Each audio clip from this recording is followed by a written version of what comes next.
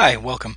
In this video, this is part one of two videos I'm going to create. I'm going to show you how to use Microsoft's Business Intelligence Development Studio, also known as BIDS, to create a SQL Server Integration Service ETL package. And we're going to do that from the framework of, on the source system, we're going to create a SQL statement that reads data on a multi-table join, and we're going to use that to create a package that then loads a table in a target system. And so if you're doing things like dimensional modeling, where you're creating a fact table or dimension table, you can use the same technique that I'm showing you here, though that's not my intent to build fact and do dimensional modeling in this video.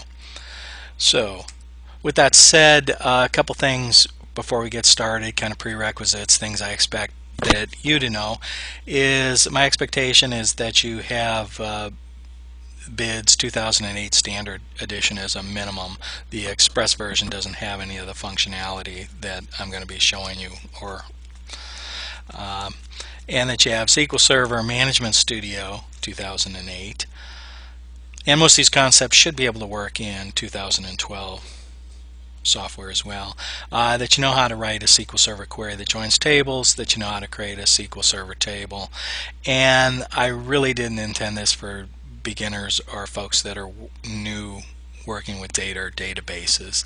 I think that if you're coming from Oracle or DB2 or other relational databases and you have some experience doing ETL work, that you should be able to follow this just fine.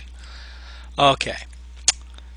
One other important point. I'm working with a data set that you're not going to have access to, so the expectation, if you want to kind of replicate what I'm doing, cognitively showing you how to do, that you have a data set that you can work with. That's, I think, a pretty obvious presumption on my part. As far as doing this, the general process that I'm going to be showing you, and in this video I'm going to be showing you the first three steps, and we're not going to really cover them per se because these are competencies that I expect you to already have. We need to create our source DML query, test it out. Then we need to get the schema attributes from the query so that we can, third, build out a destination table, create a table for our target system, and then finally create the data flow task, what's called the data flow task in SQL Server Integration Services. So the first step, create our DML query. I've already got that, and then get the schema attributes for that. I'm just going to switch over real quick to Management Studio, and you can do this in Management Studio or some third-party tool. So the idea is you get your query built, you get your data set back, and I don't have any row restriction on this because this is just a simple example. A lot of other factors too that you're going to need to address when you're doing this type of work is, is this something someone's come to ask you to do that's basically a one-time affair? They just need you to get them some data so they can mine and do some analytics on it? Or is this something where in your package you're going to be, you're going to need to do an initial batch load and then basically have a query that has checkpoints in it that loads it each day or whatever the latency is between the source and the target system? Or is it something where the data set's not too huge in terms of its growth and you're just going to blow it away on the target system each day and refresh it? A lot of different scenarios, and we're not going to get into those here, but I can assure you that the SQL Server Integration Services allows for dealing with all of those scenarios that I've just covered. Okay, so again, once you've got that, I'm showing you this in case you're not that, for those of you that might not be that familiar with this tool.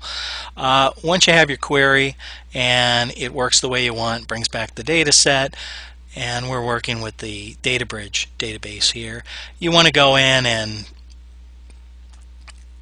find each of the tables and then get the attributes for that table, and you can do that by selecting design, and that'll open up a visual representation of the schema where you can get the data types for each of those. Then once you've done that, you want to build out your target table. In the case of this example, I've already built out the target table in a different database called DataBridge DW. and it's called fact balance.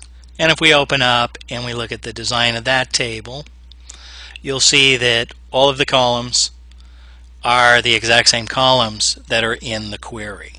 So what we have now is a working query, and we have a table already built on the target system. And so the next thing we need to do is show you how to build an ETL package to take that query and load the table, which we'll be doing in the next video. So I'll see you there. Bye.